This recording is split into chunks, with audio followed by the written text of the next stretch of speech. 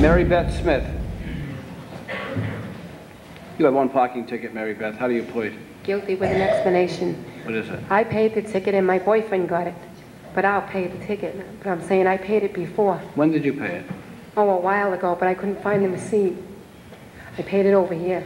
Unfortunately, what happens many times is people get more than one ticket, and they pay a ticket, you know, but it's not the ticket that they subsequently think they paid. So you could have paid another ticket. The best thing to do when you pay a ticket in the future is always write the ticket number on the check. Every ticket has a number. Yeah. And that way, there's no question about what ticket you paid. Okay? All right, I'll waive the penalties. It's $15. Okay, thank you.